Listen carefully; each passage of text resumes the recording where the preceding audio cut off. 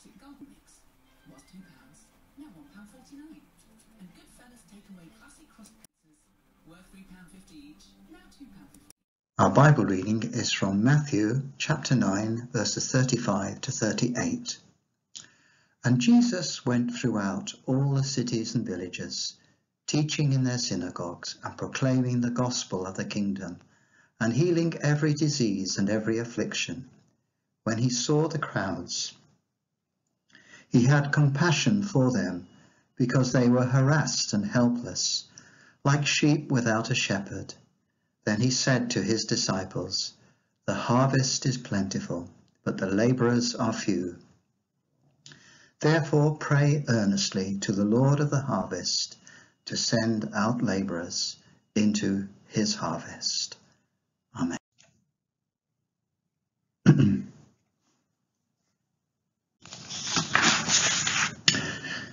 I have little experience of living in a farming community, having lived in a semi-urban area for most of my life. Nevertheless, I can remember harvest time, when children brought produce to a table at the front of the church, and there was usually a display, and perhaps with some bread in the shape of a sheep of wheat or a piece of coal with a piece of coal and a glass of water, to remind us that we are dependent upon God for the physical harvest.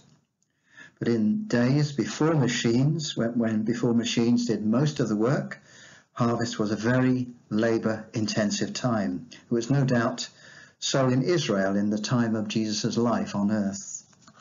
The picture of the harvest is used in different ways in the Bible. Jesus uses the picture in the parable of the weeds in Matthew 13 to refer to his coming again to judge this world, where there will be a separation of those who believed in him and those who haven't, even within the visible church. But the harvest picture that Jesus uses here is that of a great number of souls to be gathered in, and there is a need for labourers. Let us look at this as the plight of mankind, the pity of the Saviour. So, firstly, let's look at the plight of mankind. Jesus uses a different word picture here, that of sheep. If you've ever driven across a moor like Exmoor, I suppose, or Dartmoor, where sheep roam freely, you know that they can suddenly run out in front of the car. Sheep are silly animals, aren't they?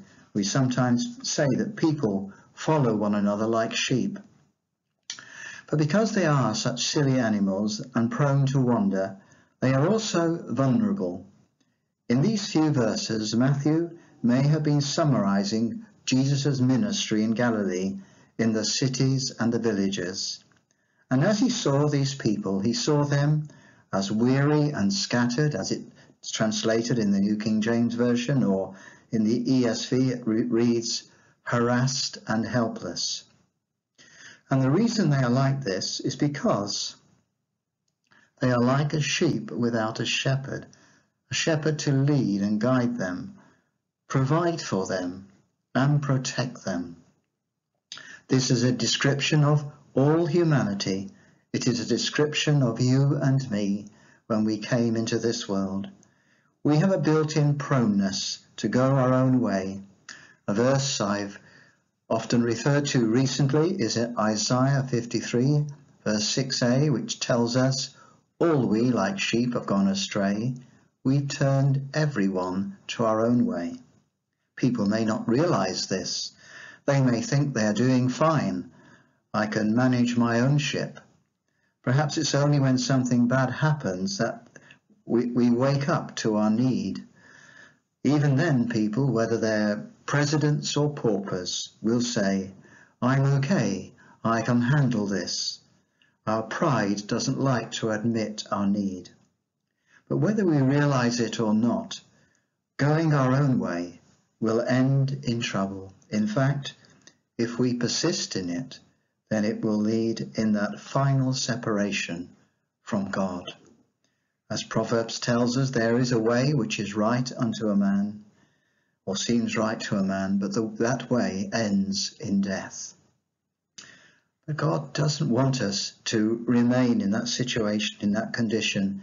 He has no pleasure in the death of the wicked, but that people come to him in repentance and faith, and come to him and come to know him as a shepherd to guide them and protect them and provide for them. And this is shown in the pity and the compassion of the Saviour. A dictionary definition of compassion is a deep feeling of pity for the suffering of another and an inclination to give aid or support or to show mercy. Such is the Lord Jesus Christ. It is there in verse 36, when he saw the multitude, he was moved with compassion. He saw their physical needs, their diseases and their afflictions, and he healed them. But even more, he was moved with compassion towards their spiritual needs. He saw them as sheep without a shepherd, going through life directionless, trying to find satisfaction in this life, in this or that. And he saw the plague of their hearts, as Solomon calls it, that is the sickness of sin within each one of us. And it moved him to see how helpless we are. Of course, his holy heart was offended by our sinfulness, but he knew we need to come to that place of saying sorry and turning away from going our own way and putting our trust in him. But not only was he moved with pity for the effects of sin in this world, disease and death, and the effects of our personal sin in our own lives, his love for mankind was to lead him to that death on the cross. Just as David, the shepherd boy in the Old Testament, put his life on the line to protect, to defend a few sheep from a lion and a bear, 1 Samuel 17 tells us.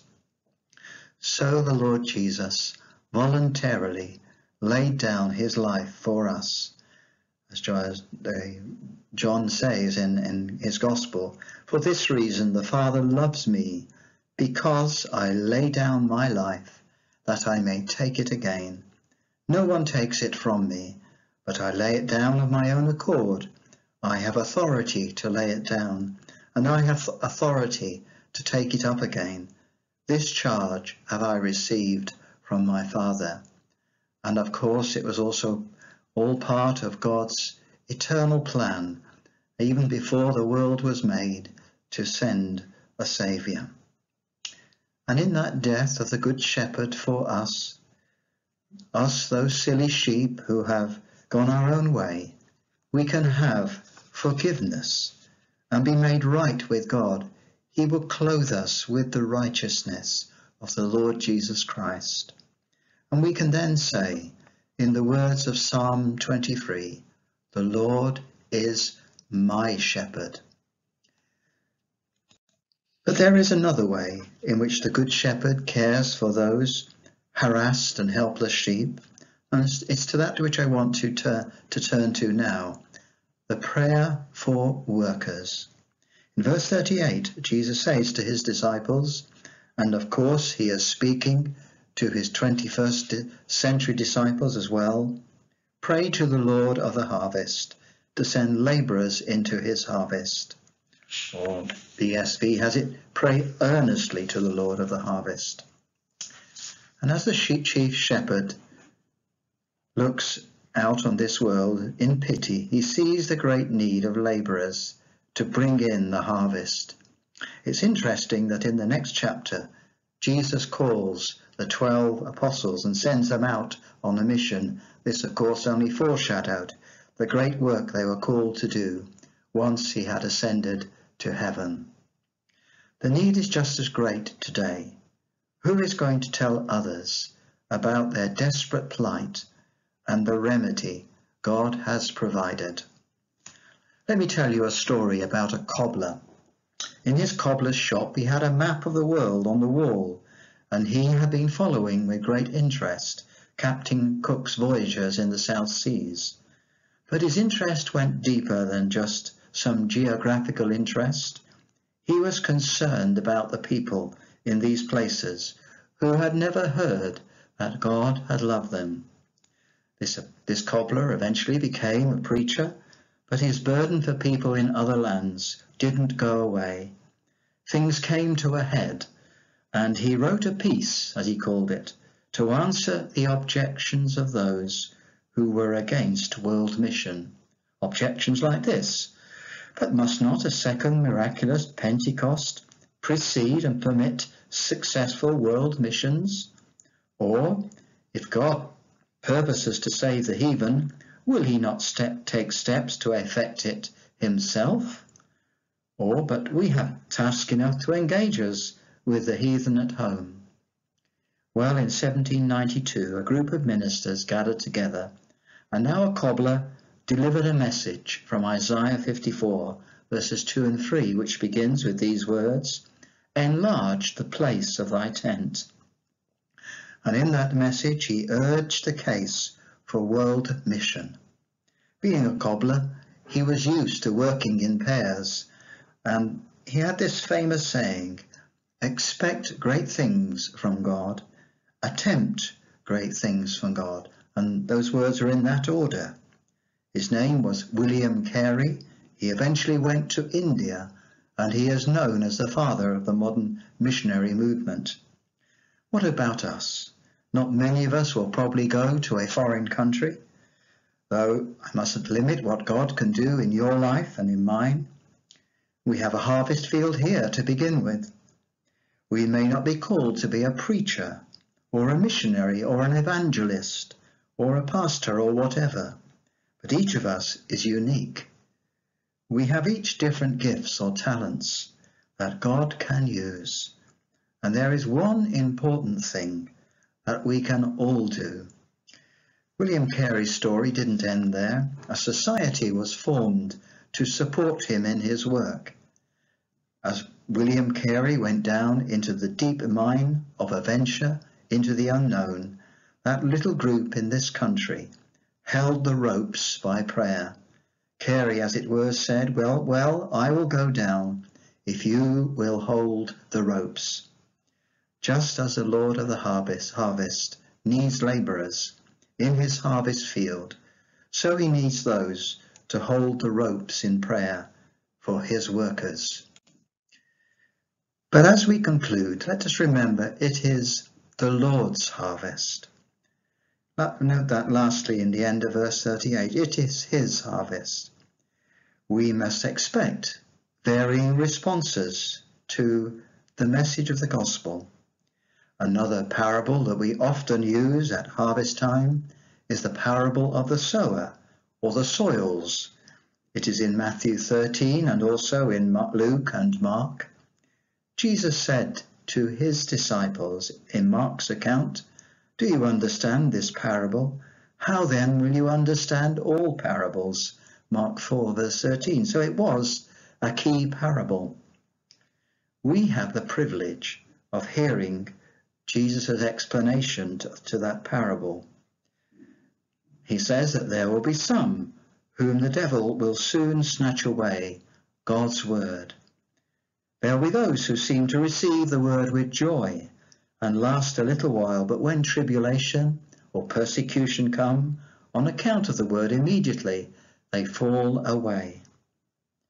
There will be others who hear, but the cares of this world and the deceitfulness of riches and the desires for other things enter in and choke the word, and it proves unfruitful. Surely that is a description of the United Kingdom at this time when material things become so important in people's lives.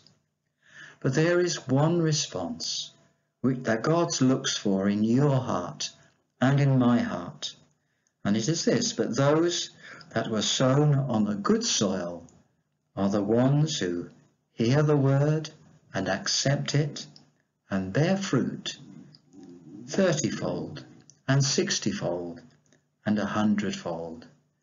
So, like William Carey, the labourers can sow in faith, believing that the Lord of the harvest will work in people's lives and bring forth fruit.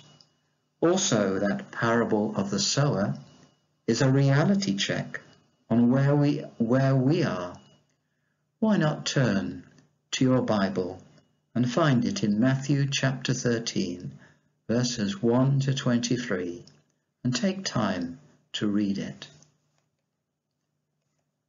Let's just finish now with a word of prayer. Thank you, Lord God, that you are the Lord of the harvest, that you look into our hearts. You ask us to see where we are. Are we truly letting your word sink into the soil of our hearts? We pray that you would help us to listen to your voice, to, as you said, whoever has ears to hear, let him hear and follow you.